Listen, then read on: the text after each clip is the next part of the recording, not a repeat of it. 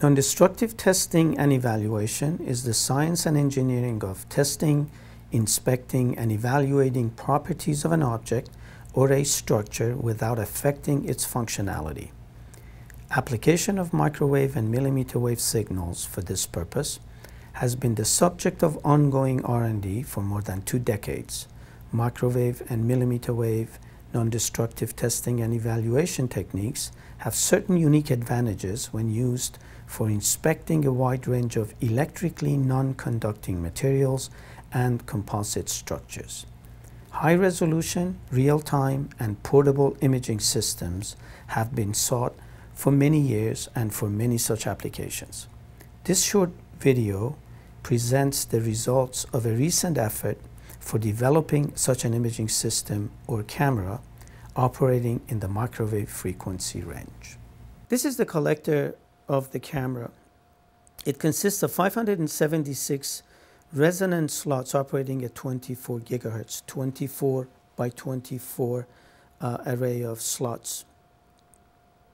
These slots are switched very rapidly in such a way that a scattered field, magnitude and phase over the retina can be detected, collected, processed, and displayed at speeds of up to 30 images per second.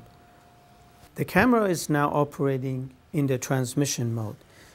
There is a transmitter that transmits a wave over the collector, and an object can be placed in front of it. The collector detects the scattered field from the object over the 576 locations, and then the entire detector coherent detection system, as you see, is in the back, hence rendering the entire system quite portable. The entire operation of this system can be run by a laptop-sized battery, as you can see here, up to 5 hours of operation. Here we have the DAC card and the computer that not only collects the signal, but also displays it. Right now, an open-ended waveguide is transmitting a wave over the collector aperture. We will collect the magnitude, relative magnitude, and phase, and we also have the capability to focus the plane real time, if we wish, backwards in this way so that we can focus at different areas. Right now, we have an incident signal being transmitted from an open-ended waveguide over the collector area. This window is the relative magnitude of the collected signal from the open-ended waveguide, and this is the collected phase of the signal over the retina.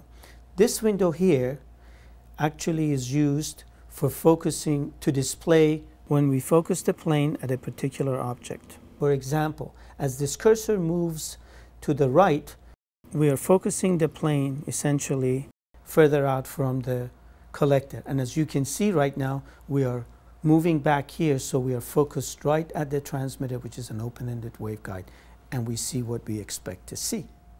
To demonstrate the real-time and focusing features of the camera, we made a sample made out of 2 1/4-inch thick pieces of balsa wood. Balsa wood is generally transparent to microwave signals. These 2 pieces are glued together, and in the center, right here, we have a thin piece of rubber about 1/4-inch in diameter. I will place that in front of the collector. The distance from the collector is roughly around 4 centimeters. The left 2 windows are raw magnitude and phase distribution detected and collected by the collector. The top right is actually the focused image. Now when we move the cursor away from the collector and get closer to the target, we actually end up focusing the system right on the rubber piece, as you can see, right there.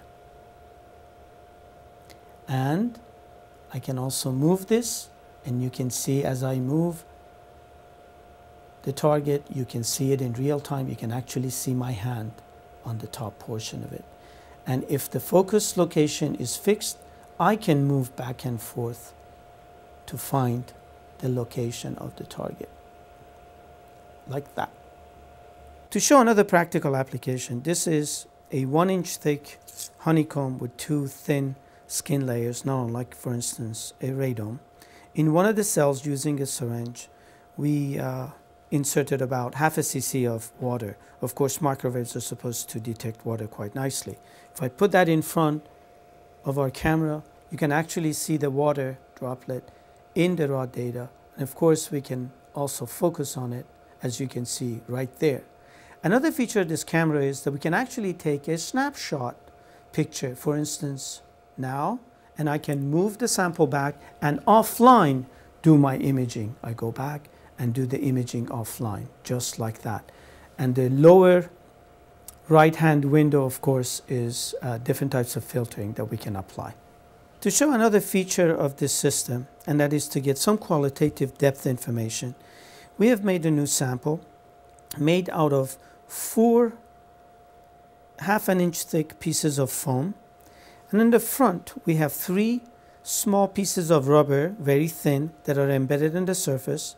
And then an inch deeper in this layer, we have 3 more. And half an inch deeper, we have 3 more. So I'm going to put this in front of the system, and we're going to look at the image and focus backwards. Right now, we are right at the collector. If you look at the top right window, where is the focused image, we move back right there. Those are the 3 that I showed you on the surface. We move inside about an inch deeper, you see the other 3. And we move about half an inch deeper, you see the last 3. And if you move further out, everything goes away. As you can imagine, there are many applications for a system of this sort, since this is a real-time imaging system. For instance, here I have a plastic box, and in it I have a pair of scissors that we've taped there. We just wanted to demonstrate that you can also see that. And I'll put that right in front of the system, and we can focus down on it now. We can focus, and you will see the pair of scissors very nicely there. And I can move back and forth. There we have it, focused and nice. Where are we going with this in the future? Number one thing that is going to happen is the fact that this system will become monostatic in such a way that the transmitter receiver all is on one side. So you don't have to put something in front of the collector or the camera. You can move this about and look at whatever you want. We're going to use FPGA to do a lot of the signal collecting and analysis here to speed up the process and remove some of the hardware that we already have. Further down the road, when we do this on a wideband basis, we'll also be able to do 3D or holographical images. In summary, and as evidenced by what we have shown here, this type of real-time portable microwave camera system can address the needs in many different types of environments, including inspection of varieties of composite materials used in aerospace, transportation, infrastructure, biomedical applications, security, skin cancer detection, and many other applications to come.